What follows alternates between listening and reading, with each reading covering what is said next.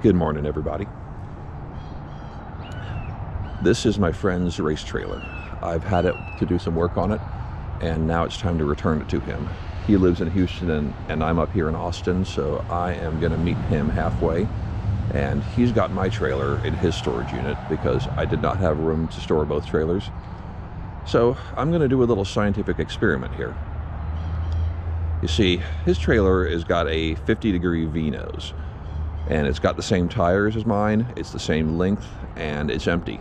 Mine is a 24-foot square nose, so on theory, the major difference is that this trailer has got the V-nose and should be more aerodynamic. At least that's the common wisdom, because a pointy-nose trailer obviously is more aerodynamic. So we're going to test that. Both trailers will be empty other than a few pieces of clutter. Both trailers have cabinets in the front, although the cabinets in this thing are fairly lightly built. They're from a mail order company. They're made of sheet metal and aluminum tubing, and the ones in my trailer are made of 3/4 inch plywood. Both trailers have 2 rooftop air conditioners. This trailer, I think, is significantly lighter in weight. I can feel that when I'm accelerating. This thing feels like a feather compared to mine. And crawling under this trailer, I know that a lot of the structure is I-beam, whereas on my trailer the structure is box tubing, which weighs a little bit more. This thing is lighter, it's got a pointier nose, and it's going to be going downhill on this trip, whereas when I come back with my trailer I'm going to be going uphill, gaining about 300 feet of elevation. So all the advantages are for the V-nose trailer to get better fuel mileage. It's lighter, it's going downhill, it's pointy. So we're going to test it. I'm going to drive all the way there. Once the truck is warmed up, I will reset the miles per gallon indicator, and we'll just see how we do. Cruise control on, at the speed limit, right lane only. It'll take longer, it'll annoy people, but it's the only way to get good data. And then I'll do the same with my trailer coming home. All right, I'm at a gas station just on the east side of Elgin, Texas. For anyone following along, it's the intersection of Highway 290 and Highway 95. And we're going to go ahead and reset the fuel economy here. And we're going to reset the trip odometer. Got a full tank of climate change, and I'm ready to roll. Done 5 miles so far. Got empty road ahead of me, so I feel okay pulling out the camera. And my mileage is 8.9. Now, this has been clear highway. I just I got on the road from that gas station and got up to speed and set the cruise control. And I tell you, man, if this was my trailer back there, I would be stopping to check for a problem right now, because I've never gotten mileage this bad. 8.8 miles to the gallon.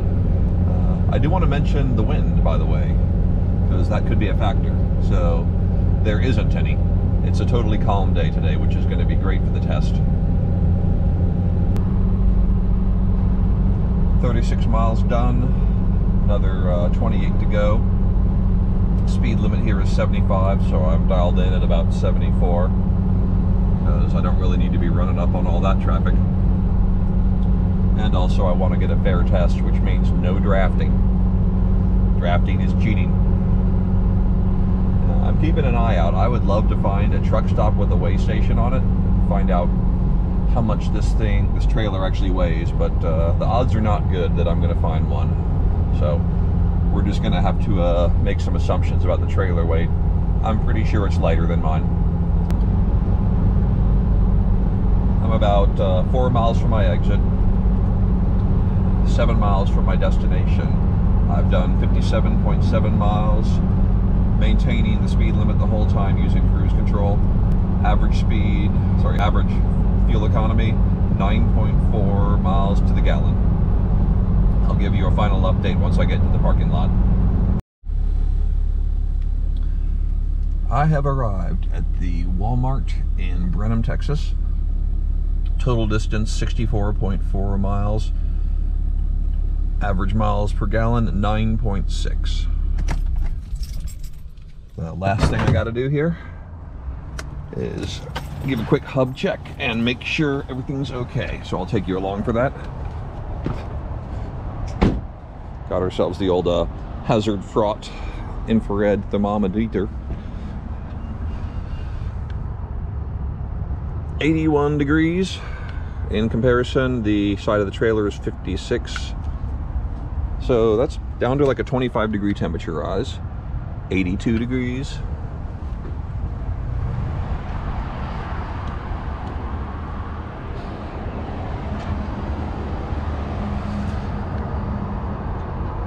'83 and 80. All right, we got some really consistent temperatures here. I'm happy with that. All I got to do now is wait for my buddy to pull up with my trailer. We'll do the old switcheroo, maybe grab some lunch, and then I'll be back on the road for home.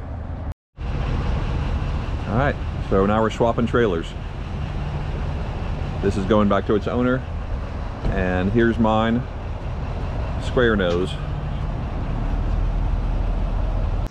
Just for comparison before we pull out, trailers are even the same height. Got my trailer hooked up again, so now we're gonna head for home. So let's reset the trip odometer and reset the fuel economy.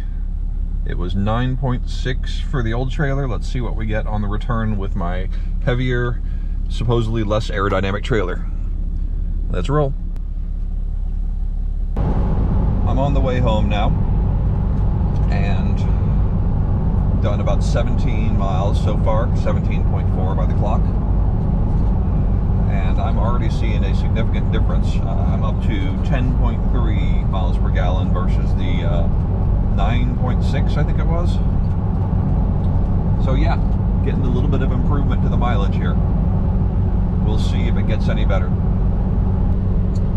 31 miles down, and I'm going slightly below 75 because I've got a car up ahead of me and we're matching speed, and I'm trying to give him a little lead because I don't want to be drafting him. That'll mess up the test. So we were keeping even at 75, so I took it down to 74, and he's slowly gaining on me.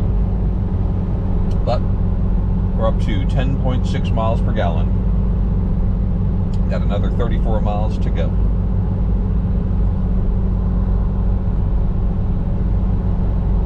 Sure is a nice day to be driving.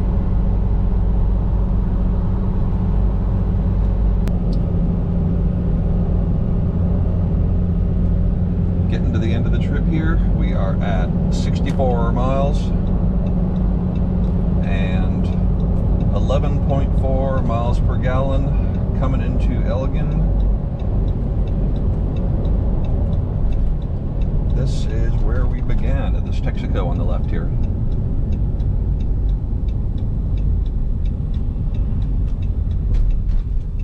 We are gonna be as exact as possible, so I'm gonna go right back to where I began. Probably doesn't matter, but why not do it right?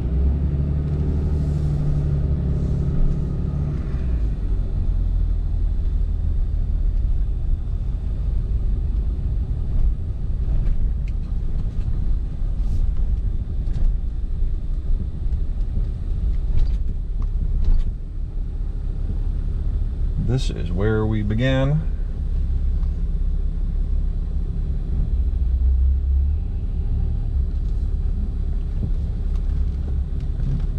$64.5 miles, 11.5 miles to the gallon with the less aerodynamic square nose trailer.